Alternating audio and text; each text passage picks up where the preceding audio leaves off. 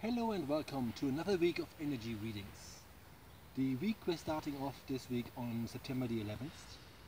So let's see what the week brings for all of us. Before we go into the individual star signs, we're just going to have a look at the overall energy of this week.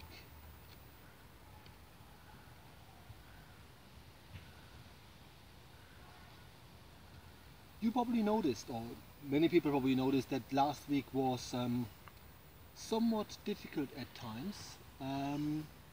This week is all about healing your heart.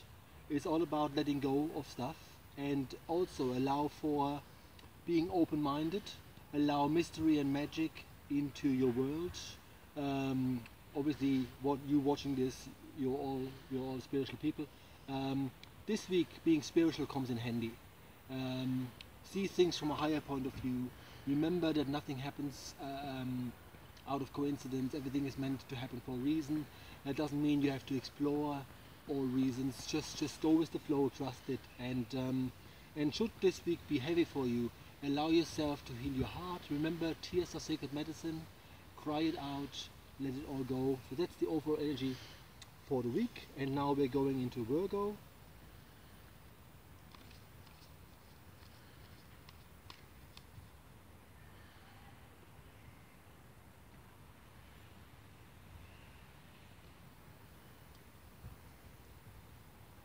So for Virgo people this week, it's important to remember that you deserve to be loved and know that you are worthy of love. So this is a week where your self-esteem shouldn't suffer at all, and where you remember who you are, what you're capable of, and that when people talk down on you, they shouldn't be in your life really.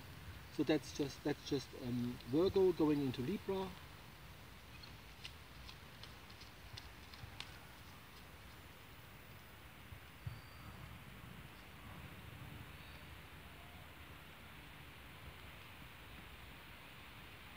Already I can see a little pattern emerging here, because this too for the Libra is about understanding your self-worth. So you have to remember this week how important you are. It's quite important. Forget about the rain. If it's gonna rain, it's gonna rain. So remember how important you are this week, but also make sure that the people you are with are not people that are negative at all.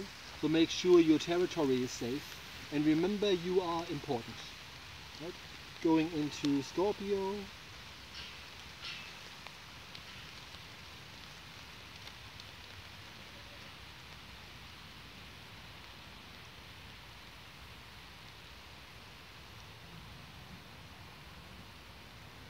Right. So Scorpio people, it's really important this week to be, how can I phrase this better?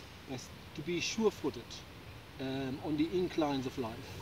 So no matter how difficult things get, make sure you know your stuff, follow your convictions, and stay strong, no matter what this week brings for you. I also can see that there will be a lot of lightheartedness in the week, so it's not all going to be bad. But whatever life throws at you this week, make sure you're strong-footed and you remain within your convictions. Okay. Sagittarius.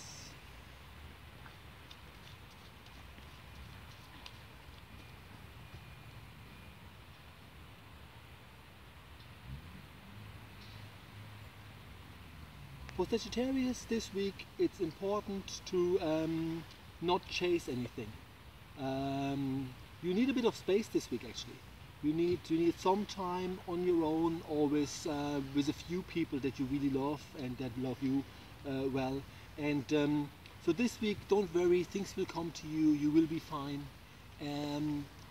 But make sure that you're not with large crowds this week. It's not going to be a good idea. Okay?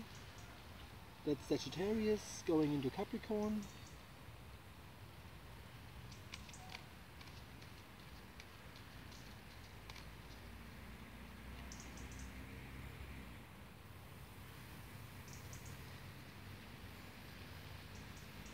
So for Capricorns this week, it is a good week to reflect on stuff, and that doesn't mean you have to sort of do or die kind of scenarios where you have to make big decisions. But it is important to consider this week, where's your life going? How are you overall feeling about where you're heading at this point in time? And acknowledge how easy it is for you to adapt to situations. Right? So that's for the Capricorn, and I'm going for shelter and see you in 30 seconds. Here we go again, a little bit of the rain. Going and moving to Aquarius now.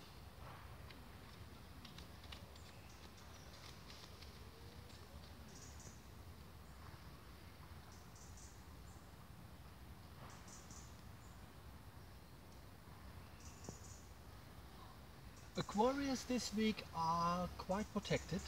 You have loads of guides around you, so pay attention to your dreams. Should you meditate, this is a really good week for it. If you have time to sit somewhere and be still, that's all very good to hear your guides.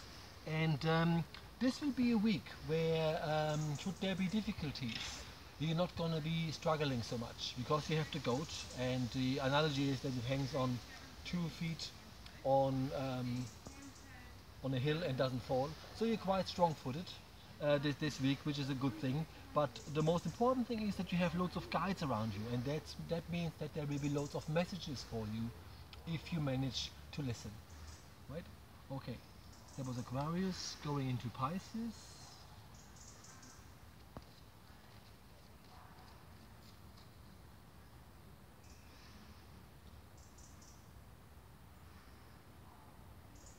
Very straightforward for the Pisces.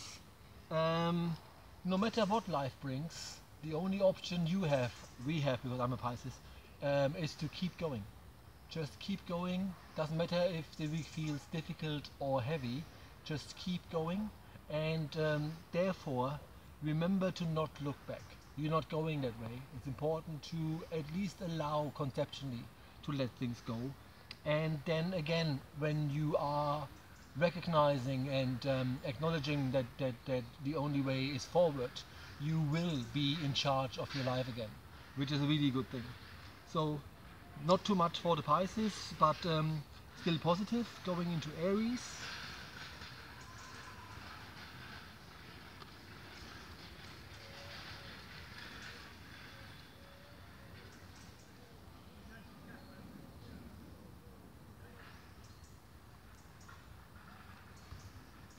Very similar to the Pisces the Aries are this week. It's sort of, the idea is this week to breathe with the high and the lows. Stay calm, no matter what happens, stay calm. And this calmness, you being a little more detached from any drama or anything that sort of feels difficult this week, will allow you to be in charge of your life again, and make decisions based on you being detached and see it for what it is. So don't let people annoy you this week, and watch your breathing. That's really, really important. Okey-doke, going into Taurus.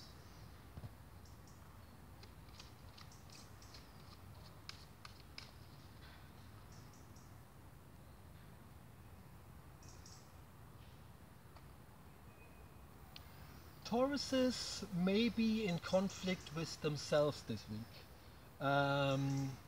So there is this softer side of you that you should really live, and then there is a side of you where you are intensely strong this week and you're not taking any crap from anybody. And your job is it this week to reconcile the two and come up with a version without having to adapt to situations that is livable for you. Usually softness is usually the better option, because aggression attracts aggression. So it's not a good idea to be forceful or argumentative, because all you attract is other arguments. And you can make decisions and be strong by being in your calmness. So that's for Tauruses. Going into Gemini.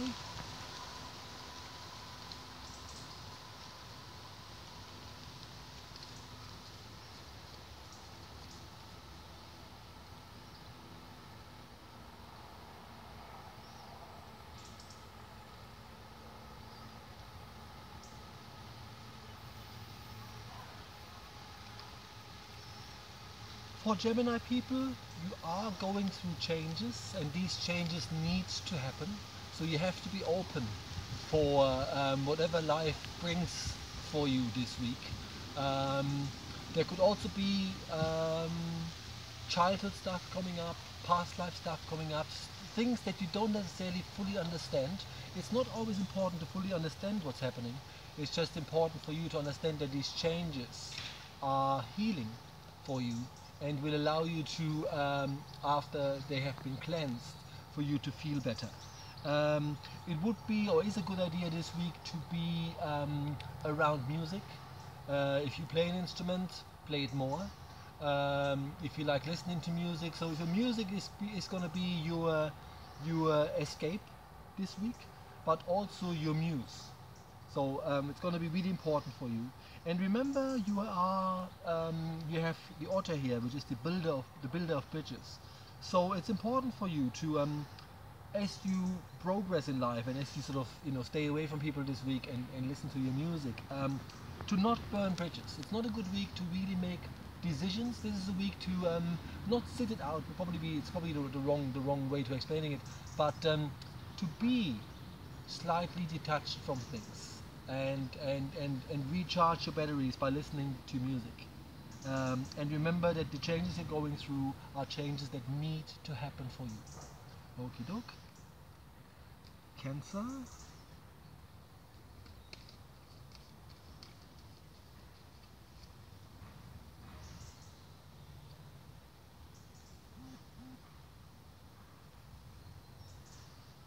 For the Cancerians this week, it's important to find unity. Being all over the place won't help you.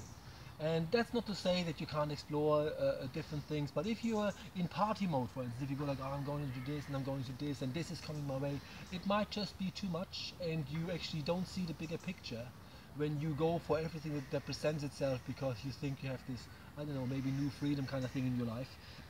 It is a good week to be renewed and transformed, but you have to first shed your skin and let stuff go that harmed you and that hurt you before you can be fully going for new things. So again, being reflective is a really positive thing. Even though it feels like you're being held back, you're not being held back. You create your reality, and you move as fast or as slow as you want. And all the guides are saying is to move consciously and not too fast. And that's Cancerians. And now we're going for the last star sign of the week, which is Leo.